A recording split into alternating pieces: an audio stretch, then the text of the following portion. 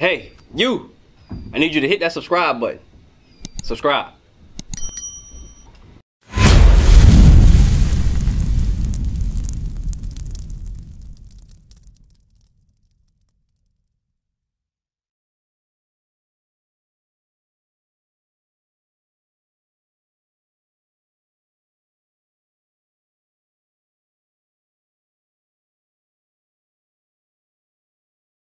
Right?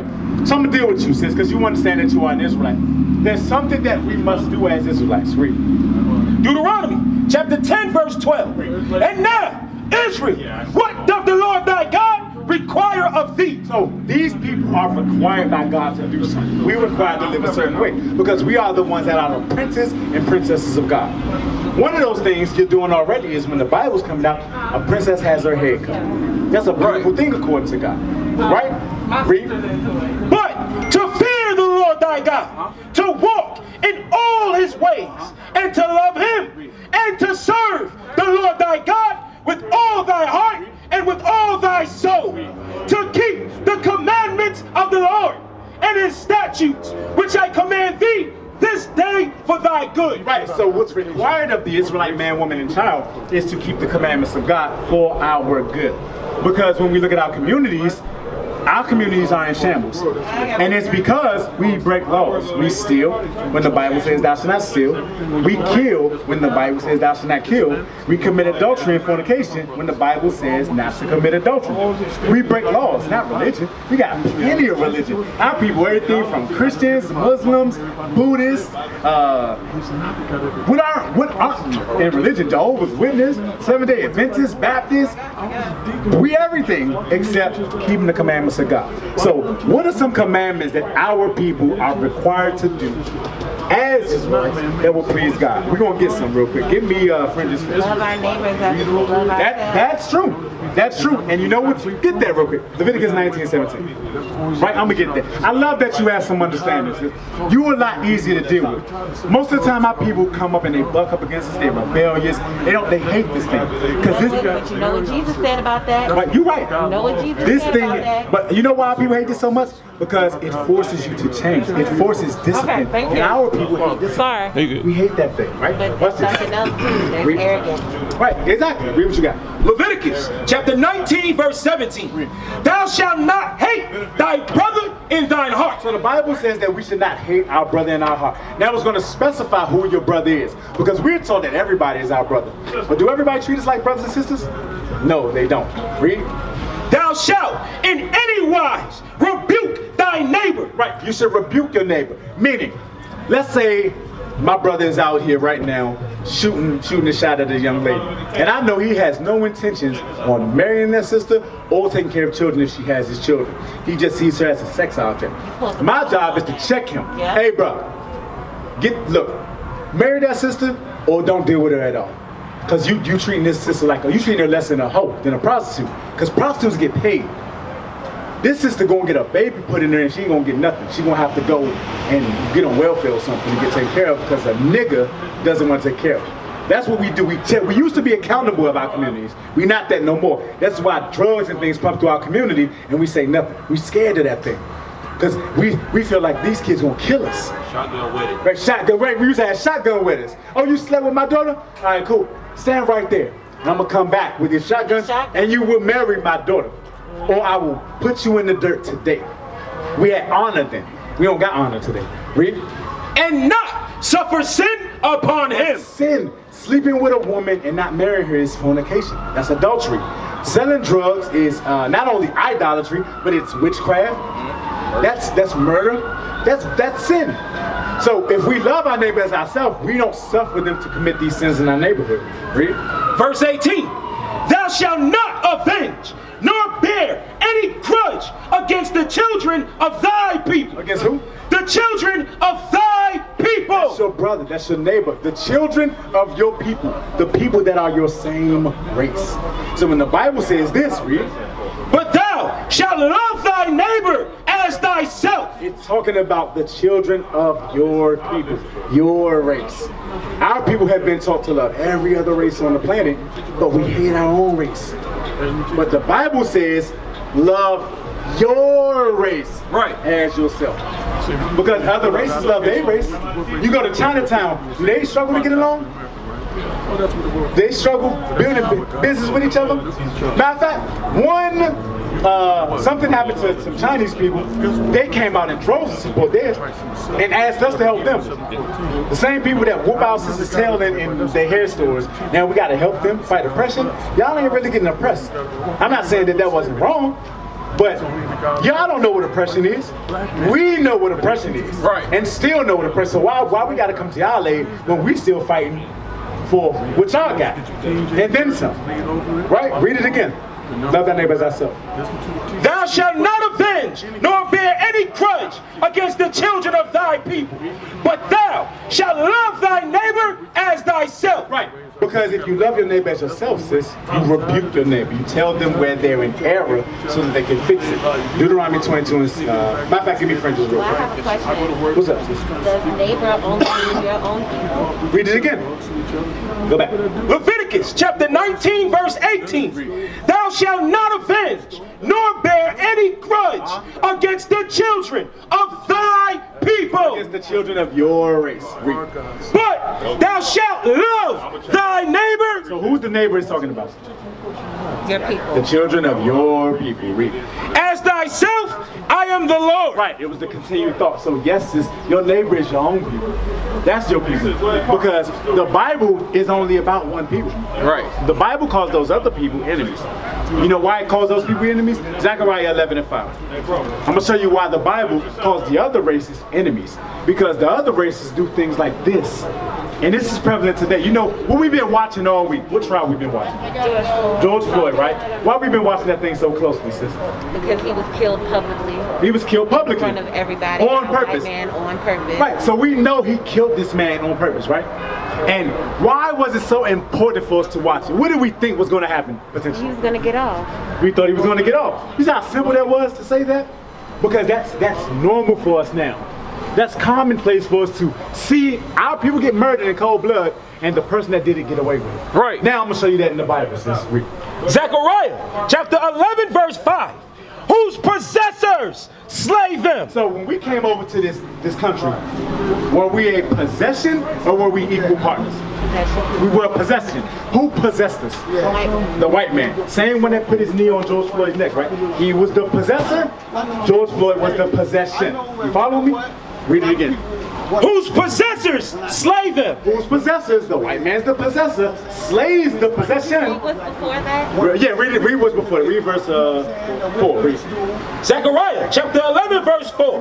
Thus saith the Lord my God, feed the flock of the slaughter. Feed the flock. The flock of the slaughter is the Israelites because they are led like sheep to the slaughter.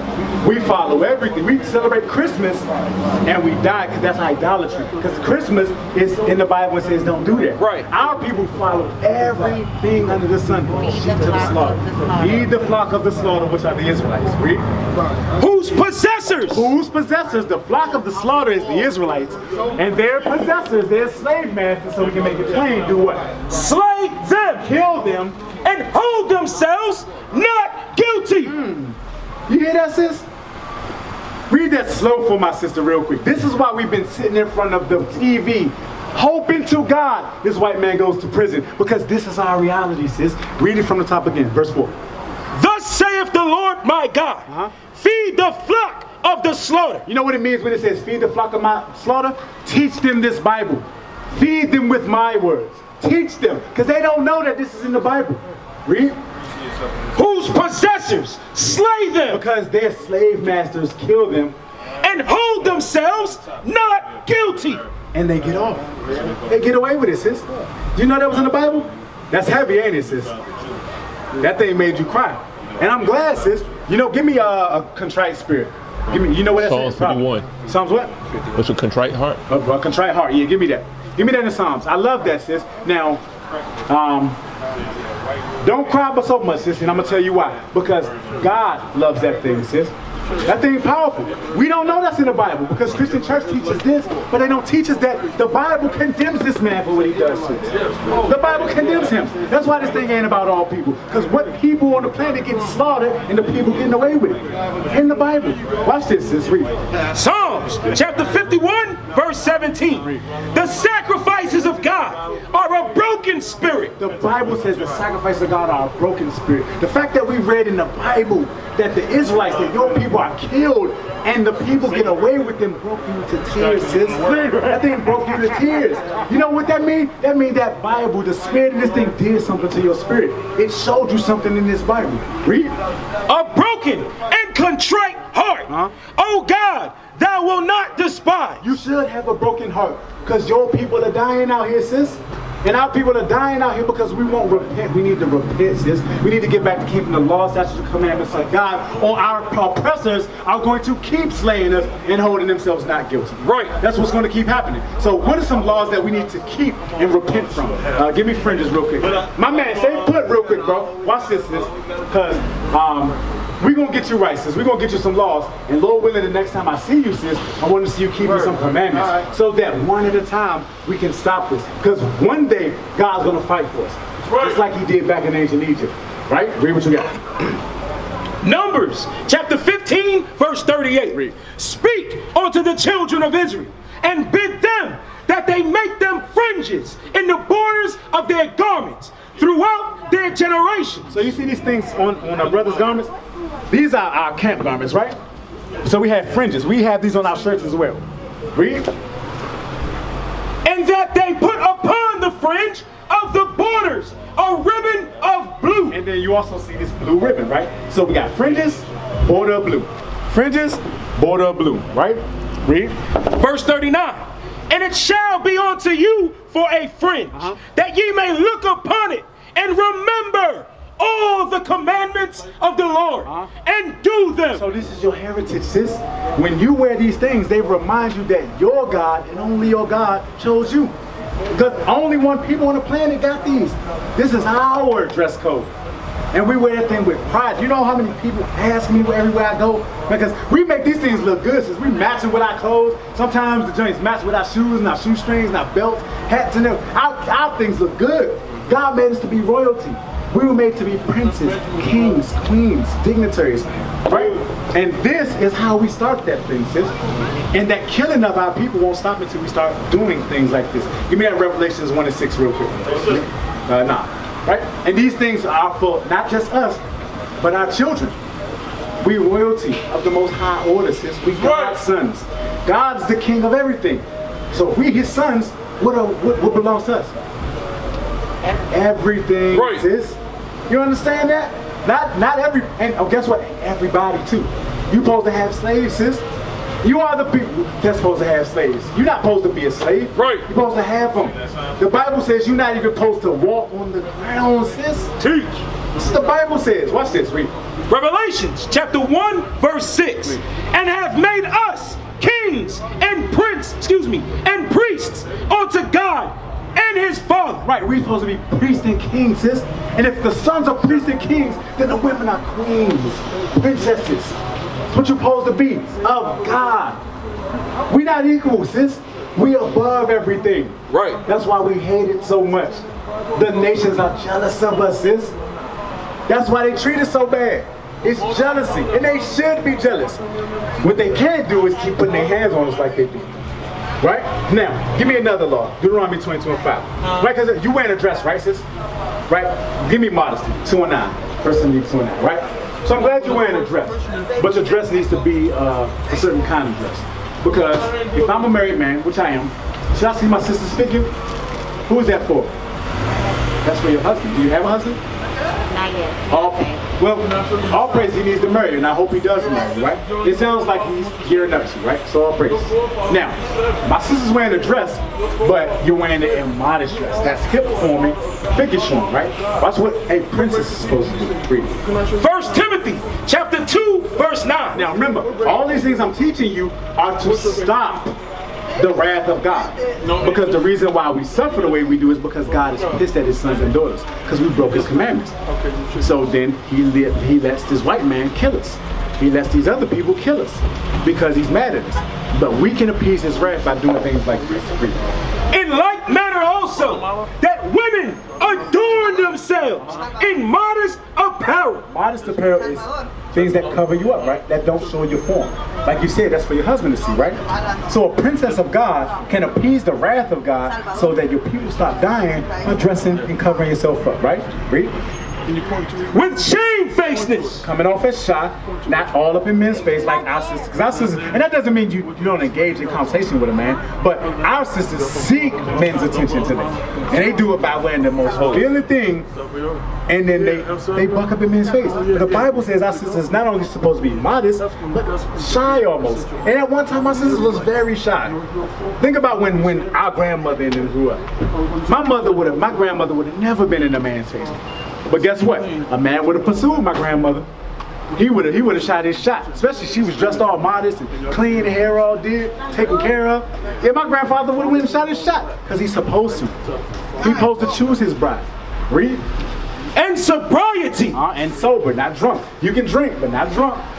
Not with broided hair or gold or pearls or costly array. Verse 10. But which becometh women professing godliness with good works. With good works, right? Meaning they keep the commandments and they teach their daughters. You got children? Daughter? Okay, all praise. How old is your daughter if you don't mind me asking? She'll be 9. She'll be 9 years old, right? Give me was it Jeremiah? Ezekiel. 14, 16, 44, right? Got a 9-year-old daughter, right? Right?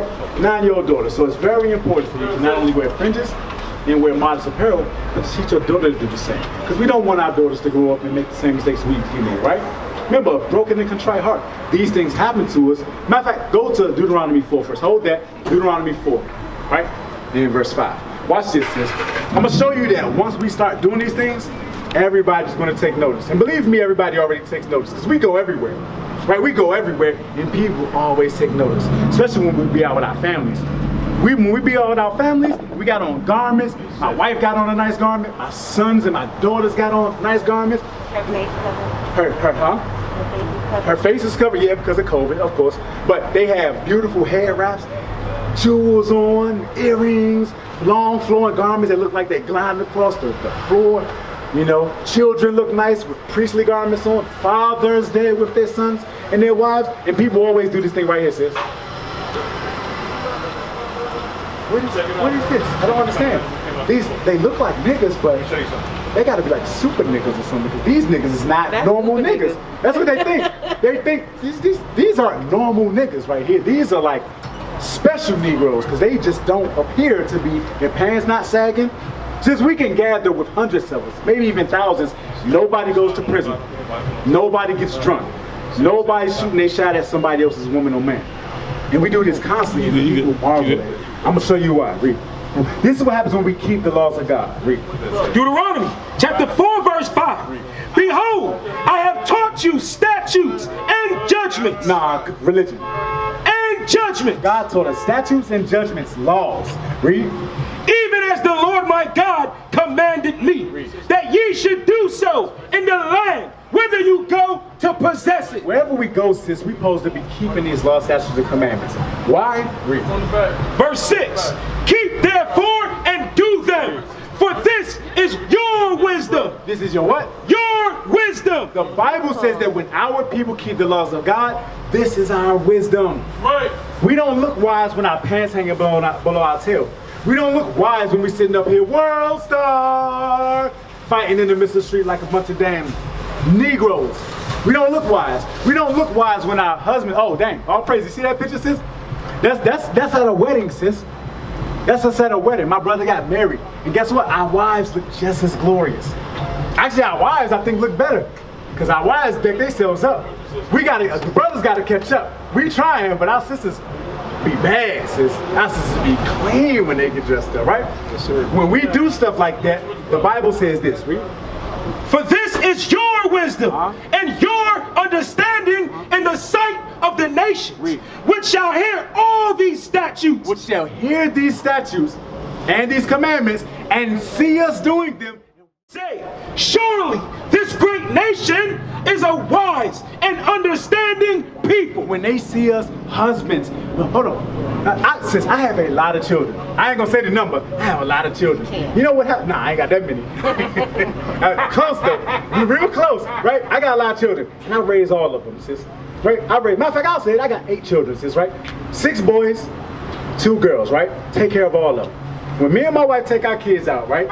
You know what's the first thing I get from people, which is both insulting, but also shows me how important it is for me to do that? I get this. Hey man, you're doing a good job. Oh my gosh, those are all your kids? And that's your wife? Man, bro, you're an example, man. You know why that's so important? And that's offensive in a way. You know why?